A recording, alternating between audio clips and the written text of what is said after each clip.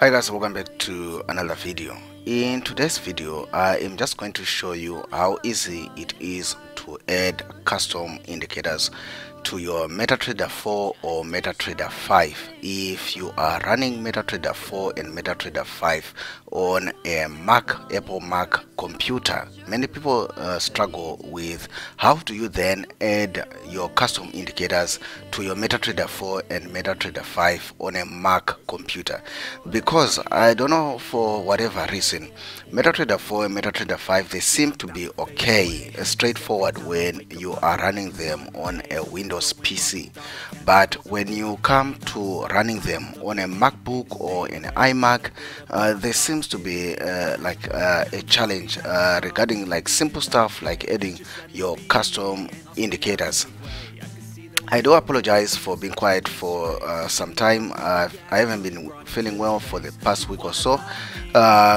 So actually when I came back, that's when I discovered that the Windows partition that I had on this iMac had actually corrupted, and I lost data. I lost some stuff that I did not want to lose, and I just decided not anymore. Let me just get rid of that Windows partition and start everything afresh. So I've just installed MetaTrader 5, so you can actually see there is still the demo account because I just downloaded MetaTrader 5 and MetaTrader 4 straight from the MetaQuartz website. So it's a good opportunity to show you how you can add your custom indicators, because many people also ask me about stuff like that. So traditionally, if you are on a Windows PC, you would simply go to File and you open Data folder. You go in there and you basically go into your folder there, and you basically add in your indicators, like for example here. Unfortunately, it doesn't work like that. MacOS will not allow you to add in your custom indicators in that data folder. So what are you going to do? Because you probably have your custom indicators that you got from the internet, or you got from me, or you got from somewhere else that you want to use. So the process that I'm going to show you basically works as the same for MetaTrader 5 and MetaTrader 4. So what you're just going to need to do, maybe let's just minimize this window. What you're going to need to do is go to your Finder, and you go to Go. Then you come to this section here. Don't click anything yet. Don't click anything here. If you have a Mac keyboard, you are going to press the Option key. If you have a Windows keyboard connected to your iMac or MacBook, like I have, you are then going to use the Alt key. So you press the Alt key, see what appeared. We have a folder that's called Library that appeared. If I let go of my Alt, or if you let go of your Option key, it disappears. So you just want to click on Alt or Option and hold it, then you basically left click that folder, or the normal click. Basically use the normal click to open that folder. Now when we come to this folder, you're going to be to find that there's a lot of folders that are here.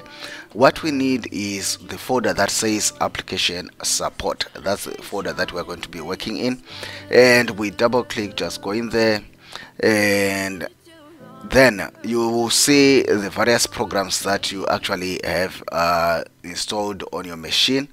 But we need to go to, I have my MetaTrader 4 there and my MetaTrader 5 there. But we're just going to go to MetaTrader 5 so that we keep this video quick and short. So I'm just going to go double click, go in there, and it differs if you get your MetaTrader 4 from your broker or from the MacOS website, like I did. If you get it from your broker, there might actually be some other folders here, and instead of bottles it might actually say wine bottler or something like that, but here it says bottles. So we are just going to go into the bottles folder, and we see MetaTrader 5 again. Go in there, and here we are going to go into drive C. We going to drive C, double click to go in there, and here we have various program file folders. We are going to go to program files. We double click and go in there, and again here we find MetaTrader 5. That's where we want to be, and double click and we go in there. Now we are back to that familiar directory that we all know from our Windows MetaTrader 4, MetaTrader 5. Then we go to MQL5. You already know this is where we need to add our indicators.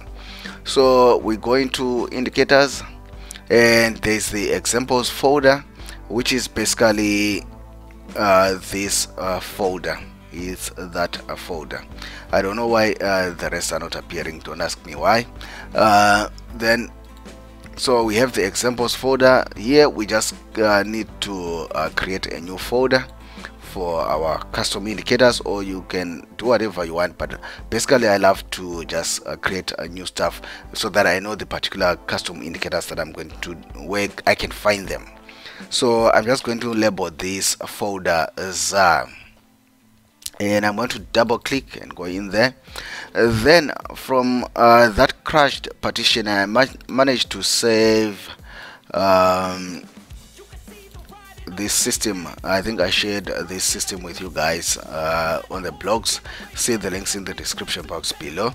So I'm going to just highlight everything and just copy, and I'm going to paste it in there. Now if I go back to my MetaTrader 5, it's still not there. Traditionally on PC you can right click here and you refresh. Now it's there. Or you can do it it's the longer way of actually closing the window, then restarting your MetaTrader 5, but either way it works the very same way. Now our ZAR folder appears, so we are just going to go in there. Now I have my indicators, my custom indicators available. If I drag them into there, and you can see they are working. For example, let's just do a quick example, and okay, let's go to 1 hour. There, my indicator is working. My indicator is working. So that's basically what you need to do if you have any custom indicators that you want to add to your MetaTrader 4 or MetaTrader 5 on a Mac machine. And okay, I'll do another video about customizing the indicators. I don't want to make this video any longer than it should be, so hopefully it helps you solve that challenge. Guys, I will see you in the next one. If you have any more questions, challenges, ask me in the comment section below, and I'll try my best to answer your questions. Otherwise guys, I will see you in the next one. Bye.